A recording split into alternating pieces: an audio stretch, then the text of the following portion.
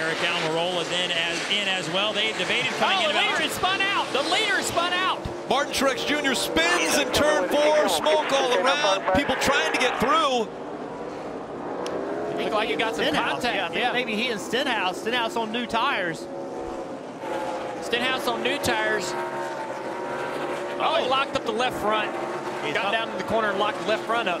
Off the nose. Low air pressure. Low air pressure. That's easy to happen right there. Look at way up the racetrack. Just had the left front locked up.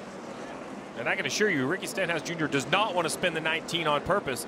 On those brand new tires, he was going to go right by and get back on the lead lap. That is the worst thing.